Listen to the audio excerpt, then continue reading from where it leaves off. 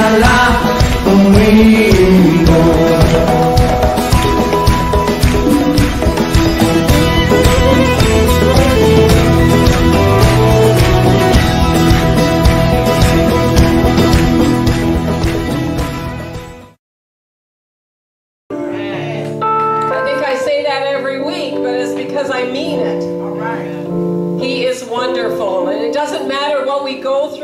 Right there with us. He's right there with us. This morning I was listening to a pastor and I had already decided to speak a little bit on casting our care.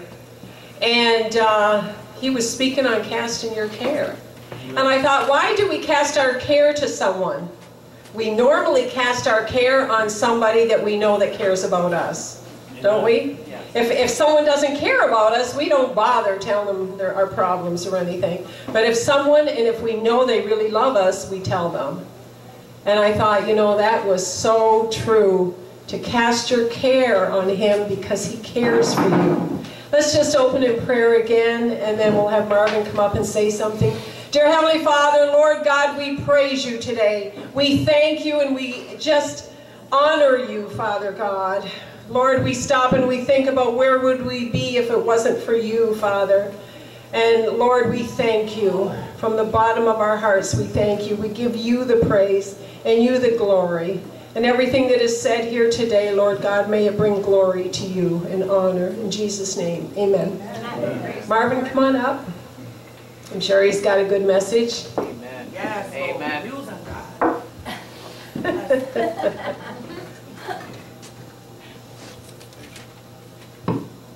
Good evening.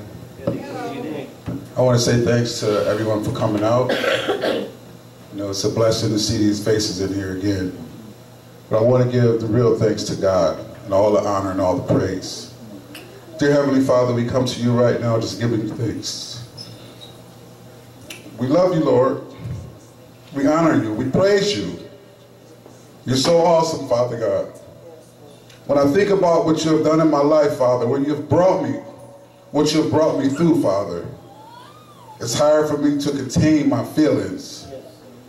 Father, your spirit is like a blanket. It covers me, and I feel like a little baby.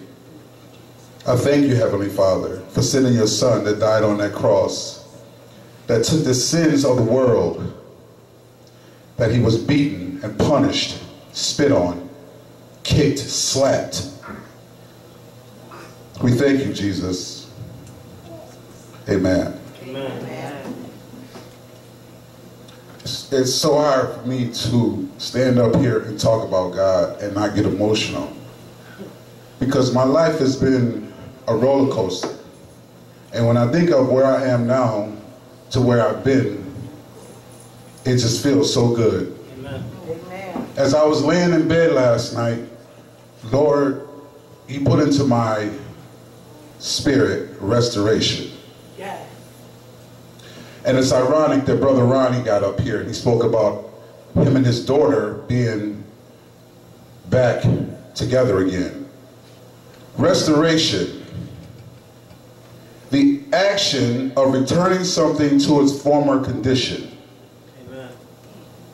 Whether it be your body, your mind, your soul, God can return it back to where it was.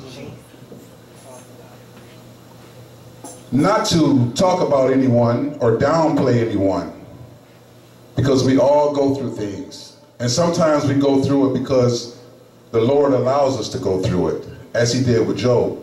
Amen. Now, whether you are out there on the streets taking drugs, your mind is not right, God can replace you back to your former self. Restoration. Yes. If you open your hearts and your mind and receive him and ask him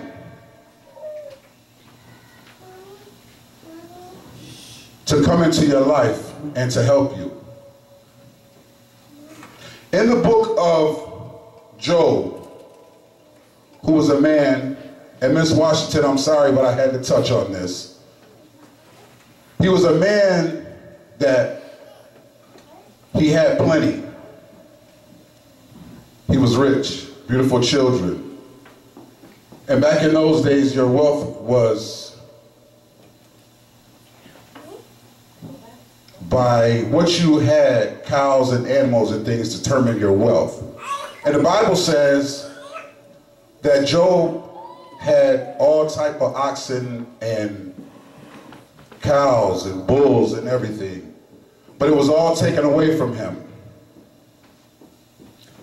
But because of his faith, the Bible also says that in the end, where's my glasses? In the end, that Job was restored what he had lost. And I would like to read that to you. It's in the book of Job, chapter 42, verses 12 through 10. 10 through 12, I'm sorry. So the Lord blessed Job in the second half of his life, even more than in the beginning. For now he had 14,000 sheep, 6,000 camels, 1,000 teams of oxen, and 1,000 female donkeys. Job also lost his children, his daughters, and his sons. But the Bible says that God also restored restoration to Job, more daughters and sons. And not only does it say that he restored them, it says that he gave Job 7 more sons and 3 more daughters. And that in all the land there were no other women as lovely as the daughters of Job. When Job prayed for his friends, the Lord, and catch this word, restored his fortune, restoration. In fact, he gave Job twice as much as before. With prayer and asking God, he will restore to where you formerly was. In the book of Job, chapter 2, verse 25 is another example. The Lord says, I will give you back what you have lost, what the locusts have stripped. He will give it back.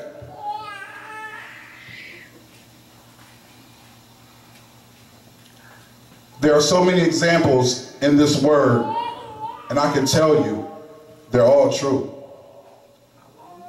I'm a testimony. I will stand up in front of any crowd, on any mountain, and talk about how good God has been to me, what he's done in my life. And if he can do it for me, trust me, he can do it for you. God has restored the relationship with me and my sons, with my son's mother, who is here today. I'm from out of town. My little daughter, who is here today. Restoration. I also want to read to you in the book of Mark, chapter 8, verse 22, where it says, Jesus healed a blind man. Restoration. When they arrived, some people brought a blind man to Jesus, and they begged him to touch and heal the man. Jesus took the blind man by the hand and led him out of the village. Then, spitting on the man's eyes, he laid his hands on him and asked, "Can you see anything now?" The man looked around. "Yes," he said, "I see people, but I can't see them very clearly. They look like large trees walking around." Then Jesus placed his hand over the man's eyes again. As the man stared intensely, his sight was completely restored, and he could clearly see everything. Restoration. God is not a joke. As I say all the time, ask him to come into your life. Prove him. Don't take my word for it. I could be standing up here lying to you. But God can't lie. And his word says that if you ask, that you will receive. But you can't play him. You can't run G on him. You can't run game on him. You have to come to God with a sincere heart. I tried all that too. Going to jail. Lord, if you help me get out of here, I swear I'll straighten up. Didn't have no intentions on straightening up. And that's where I sat. And so God was ready for me to come out of there. And when I did, restoration. He changed me. I'm not perfect, but I'm changed. And he's working on me daily. I just want to give one more example of restoration. Luke 5:12. The man with leprosy. In one of the villages, Jesus met a man with an advanced case of leprosy. So this case of leprosy, it wasn't a light case. According to the Bible, he said it was advanced. So that means it was worse than any. When the man saw Jesus, he fell to the ground, face down in the dust, begging to be healed. Lord, he said, if you want to make me well again, you can. Jesus reached out and touched the man. I want to, he said, be healed. And instantly the leprosy disappeared. Amen. Praise God. God is not a joke. God is for real. The world will have you believe, as I say, that it's a mystery God, is what I've heard some people call him. You can't see him. But if you look around, you can. He's everywhere. If you look at creation alone, and I speak on this a lot, just creation, you see God in it. Because his word says that he created it. His word says that he created the heavens and the earth. He created the sun, the stars, and the moon. And if you allow God to come in, his spirit to dwell, you will see with that spiritual eye that God is real. You can't see him in the flesh. It's in spirit. It's by spirit and by faith that God moves. The great deceiver will have you believe that he doesn't exist. Look at this world today. Look at this world. It's a mess. Because Satan has fooled the masses. Blinded. Ask Jesus to come into your life and be for real. Ask him. It's a regular way of life. Minus all the hurt, the pain, the nonsense. Not saying that we're not going to go through things, because we are. But through those things, there's a lesson. And there's growth. As I say, I did 10 years and 3 months in prison. You think I didn't go through something? But I can stand up here and tell you, it was the best thing that ever happened to me. And I mean that from my heart. It was the best thing that ever happened to me. God allowed me to grow up mentally and allowed me to know that he is real in that situation. And I needed every second of it. Because if I would have came home 1 minute earlier, I can guarantee you I would have been the same person I was before I went in. Restoration. God bless, and I thank y'all for listening to me. Thank you.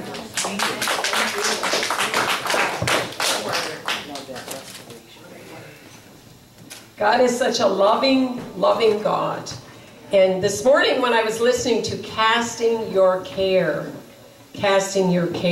there's always something that we have to do in order to receive.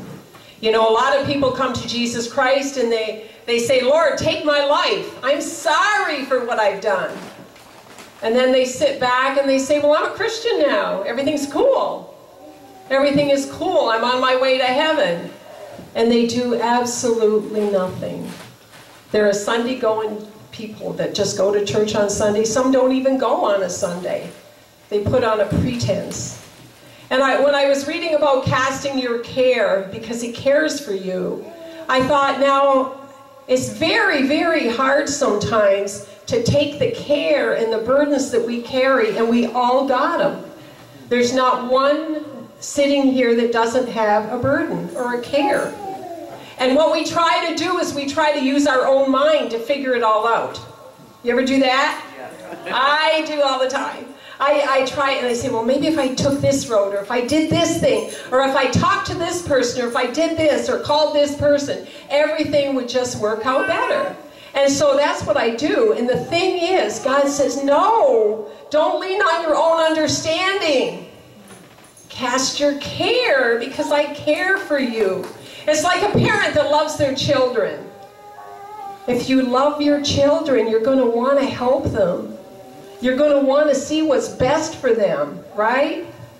And for those that don't have children, it might be your pet, or it might be something else, and it might be a parent, right? Amen.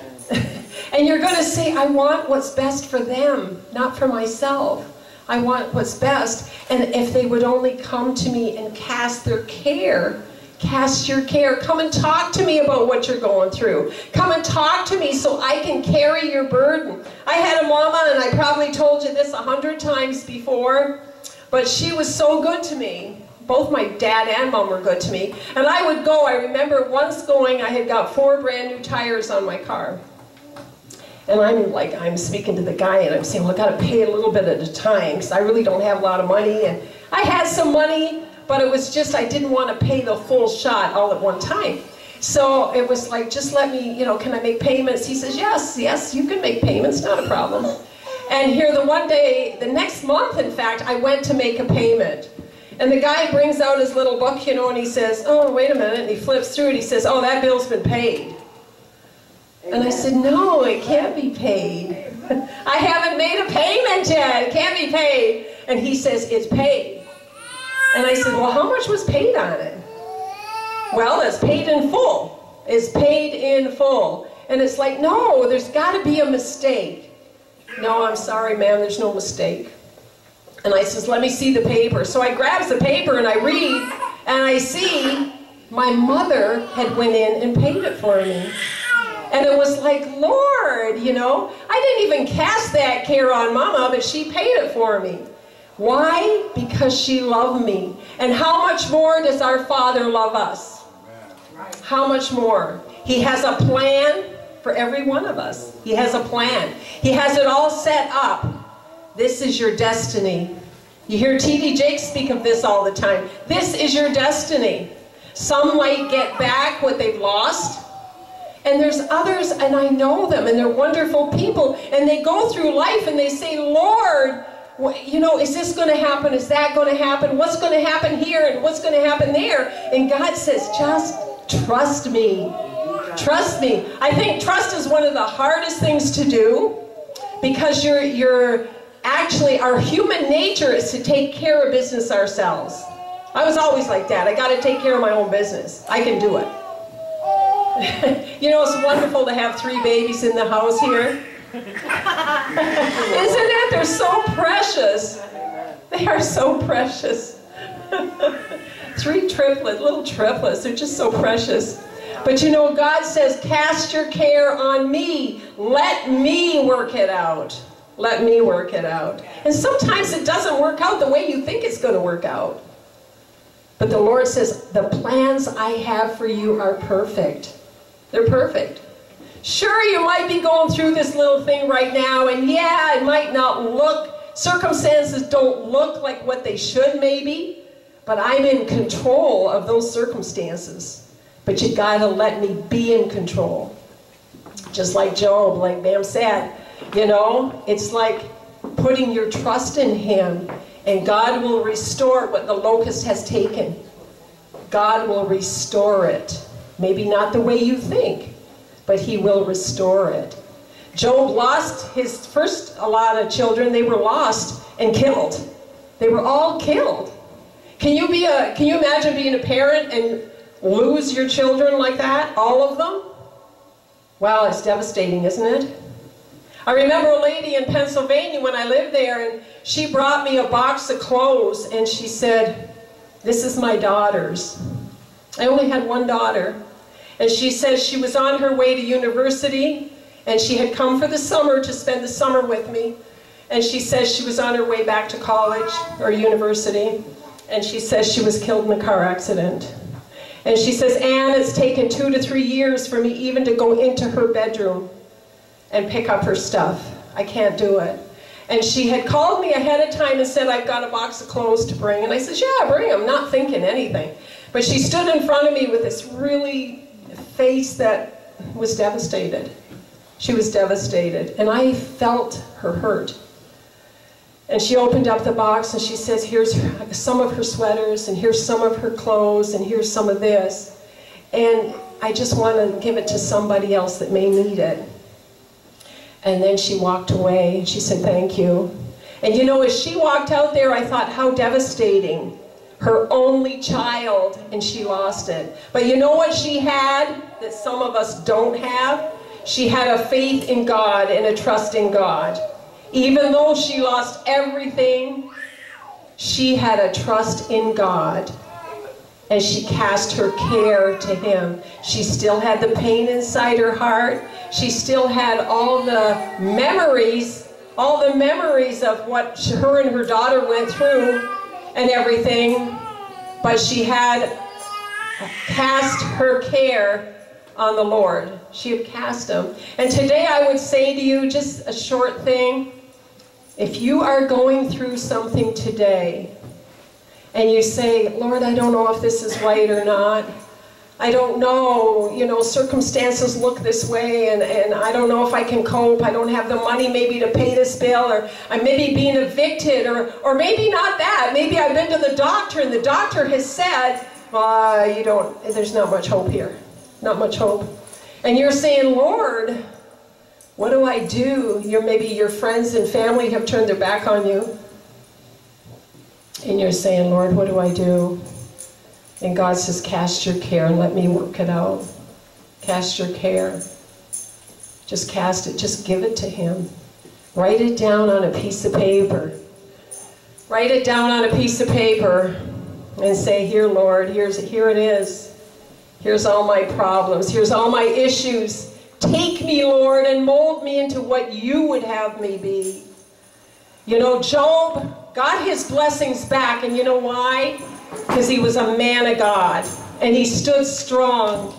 And you know why?